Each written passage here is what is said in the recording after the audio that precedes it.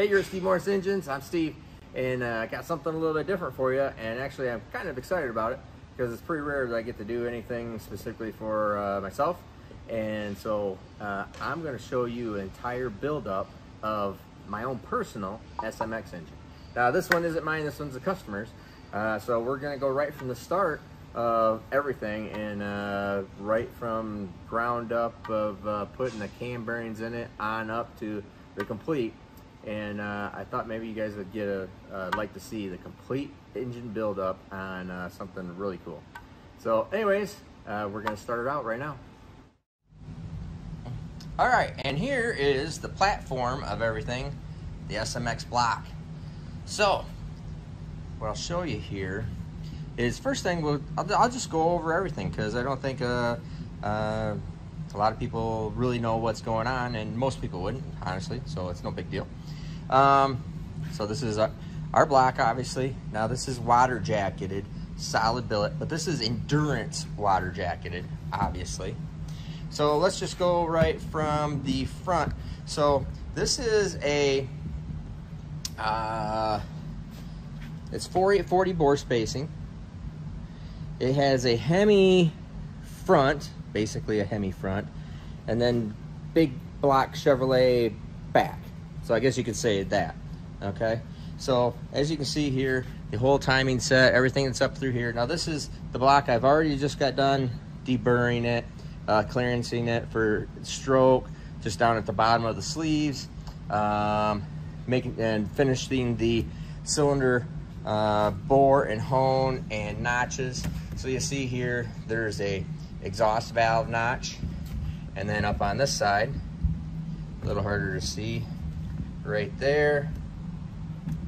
And boy, you can't hardly see it. Let's see. Is a intake valve notch, just right there. Intake valve notch. So you can see the deck height is 10-400. I use a 904 bearingless lifter in these combinations, and I could use a big keyway style lifter and do like a 937 or 1031 or 1100. I mean, there's a lot of different options there, but this works. I've proven it works. It's easier. I like the way it oils better because we are doing this for endurance. We are not doing it for any other application other than endurance and super high horsepower endurance. I just know what works and I kind of stick with it. Could something else work? Also, possible. That's possible. 4-500 bore. As you can see here, these are the receiver grooves for the cylinder head, for the fire ring for the SMX hoops. So the fire ring goes in there. So all these things are all part of, if you wanted to see something on lifters, I explain lifters in my Steve Tech videos. I explain this whole hoop process, the SMX hoop, fire ring process, how that all works. So you can always go back and just see. So I'm just telling you what this is. I'm not going to re-explain everything that I've already done in a Steve Tech video. This is 65 millimeter core camshaft too. All right, so and it uses a Babbitt bearing currently. So Babbitt bearings 1 through 4, and then this is the rear cam bearing. So you use this rear cam bearing like right here because this starts, or I'm sorry, this also sets camshaft thrust. It's part of the thrust process in the rear journal. So I will, as we get into installing camshaft, I'll go over that with you. So I'm going to put the cam bearings in it here, oil galley plugs, and start the assembly. And as I'm going through it, I'll just go over every single thing through you. Now, what we see here too is, I'll start from water in. So you get a good explanation of water in. So this is covered by a plate, and water goes in right here. So water goes in the front of the block. There's a small transfer through the front that just cools the front side of this cylinder, and then has a bleed hole up through the exit, but there's not much going on there. Water comes in here, follow a cylinder line, goes to the back of the block, transfers through the entire back, right through here, these holes, and then goes into the front, or into the lifter valley side through these holes, all right, which gets you into the lifter valley. So these holes, water is gone across it back here, then goes right straight through all the way behind these welded plates. Now we're working on, the new block will be all bolted in plates. These versions were welded in plates, so we're working on new stuff there. And then water comes out here, all right? So, and it's the same on both sides. So water in here, goes around the outside, around the outside of the back, then comes up through the front, and then out right here. So each side of the block is completely separate. So there is water in, water out. On the other side of the block, there is water in, water out. So if you look over on this side, they are not combined. They're not touching each other, and there's no crossover. There's no crossover in the head, and there's no crossover in the block. Also notice that there is no water through the deck surface. The deck surface is no water transfer. That's why we need to have water in, water out, and then up on the head that I'll show you later is water in right here, water out right above it. And it does the exact same kind of watering through the cylinder head. I'll show you that as we get to the cylinder heads. So we've covered deck height. The main journal size is big block Chevrolet. Uses a Hemi pin. So the 2375 journal pin. I'll show you more things on the crankshaft as we get there. But this is the block. Bell housing patterns, a dual bell housing pattern for Chrysler Hemi and for big block Chevrolet. Obviously we use it in big block Chevrolet. This is a lifter scavenge. If people wanted to scavenge out of the lifter valley, I give that option. Now, the way oiling system works, people need to always verify how oiling systems actually work. Oil goes into the block right here. So right on this front panel right here, we have different variations, different oil pumps. Oil comes up through this passage right here. So right there is our oil in. Comes up here, transfers to the main oil galley. Let me lower the camera down here just a little bit.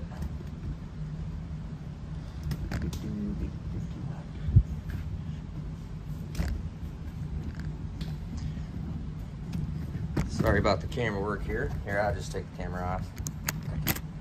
So, as you can see, this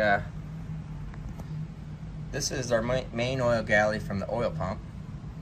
Comes up here. Now this transfers through a hole right here. This is the main oil galley. This oil galley feeds all the main journals, which feeds crankshaft, obviously. Crosses over, feeds cam bearing, just like a traditional Chevrolet does. This also goes up and feeds this one lifter galley. Now, you'll always see in all of my SMX blocks, there is a oil feed hole here and an oil feed hole here, because this lifter valley is the only lifter valley that is pressure fed. There's nothing over here until we run a line, -6 line, from here over to here, and here over to there. So that is how we oil this lifter galley, and i.e. the cylinder head and all the valve train on this side. So oil comes up, reiterate, main galley, priority main oiling, goes up to the lifter galley.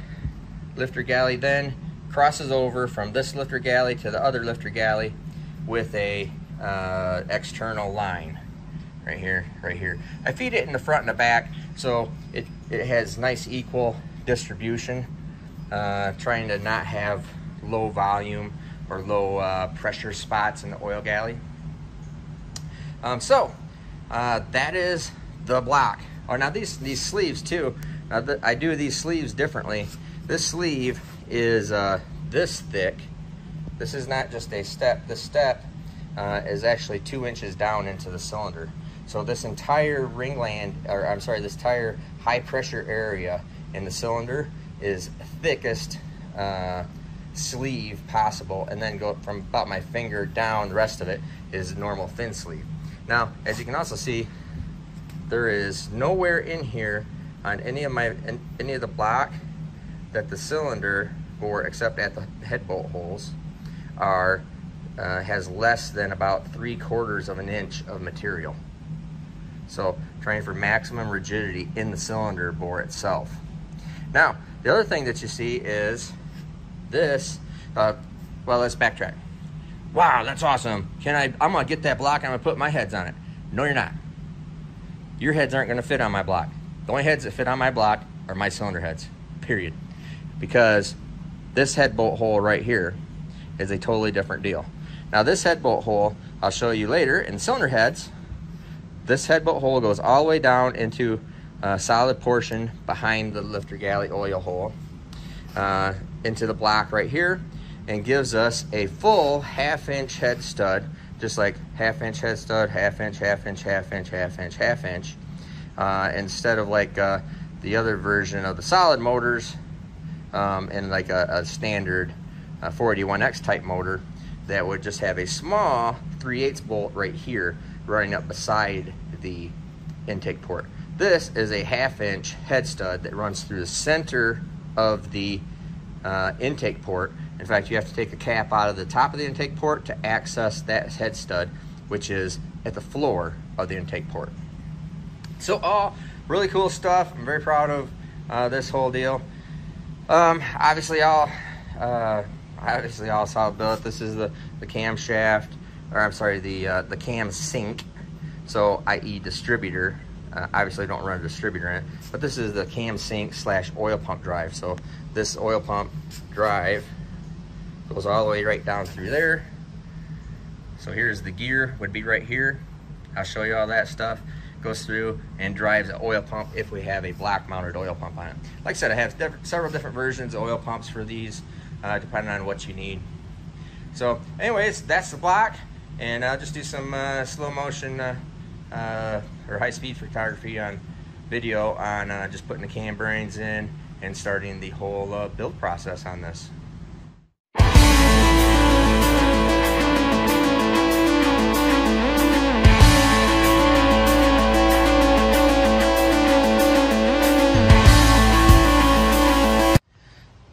Now here I'll stop and also show you, because I didn't show you the bottom end.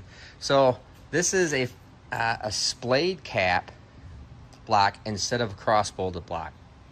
Look up yield strength versus shear strengths on fastening hardware, bolts, etc., and you'll see what I mean. And because what I do is this cap, like this. So this cap right here, these are billet aluminum. So this cap is spreading or pulling load from all the way right down here in this really super meaty part of this whole block versus just being cross bolted. Okay, versus just being a cross bolt through there. Cross bolts shear right off, right? This is actually pulling from the bulkhead area. So this angle split, or the splayed bolt, is going all the way down into this super high meat area right through there. So that's why I do that with these billet aluminum caps. Why do we use billet aluminum instead of steel? Because they're perfectly strong, they work perfectly well, they have the same expansion rate. I think that just is a better deal. And if you break this cap, you got far bigger problems than what a billet steel cap would have ever saved you.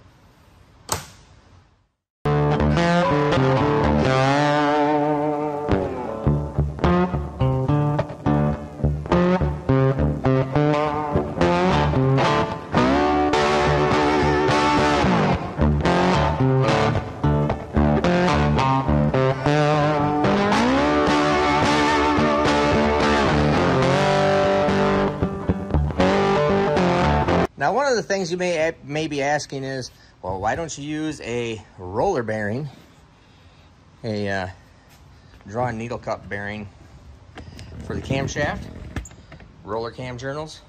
Because we have that one, shoot, can't remember what it's called, what style of bearing it has. Anyways, that one rear roller bearing that's in the back, and then would be able to use, and we are working on possibly doing it. But believe it or not, the Babbitt bearings, when they're running, when they have oil, there does not seem to be, and that could be wrong, but does not seem to be any direct advantage of friction when there's oil there. But I will tell you that a Babbitt bearing motor with big roller cam, big springs, versus a roller cam motor, roll over just cranking, or in the rollover, extremely lighter. Like by, like this engine will take about 130 pounds to roll over, about 120 to 130 pounds of torque to turn over, cold, not full, not pumped up with oil pressure, just like cranking. It'll be less than half of that with the roller bearing in there. But when this thing is running, and when it is running and there's an oil film there, they seem to be the same.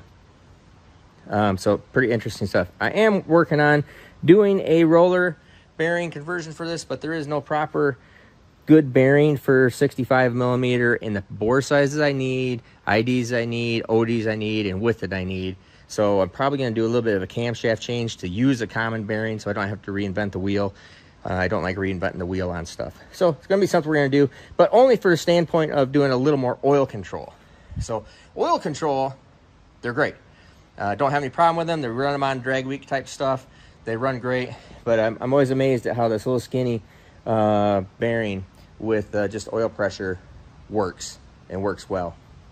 So anyways, just showing you that. So I'll grab a camshaft, and we're going to just test fit the camshaft in there. After we test fit it, then we'll start on the crankshaft stuff. Now this is that 65 millimeter camshaft that I was talking about. Now if you want to know more about this camshaft, actually you can go on my camshaft videos on Steve Tech. See the small journal up on top there. There you go, small journal for that big roller bearing. Babbitt, Babbitt, Babbitt, Babbitt. And then this is the whole nose front with distributor gear for turning the fuel pump / cam sync and all that good stuff, and the timing gear, which sets the other side of thrust. So that roller bearing in the back sets reverse thrust, and the bearing that's going to be in the front that I'll show you here later is going to set the front thrust on the camshaft.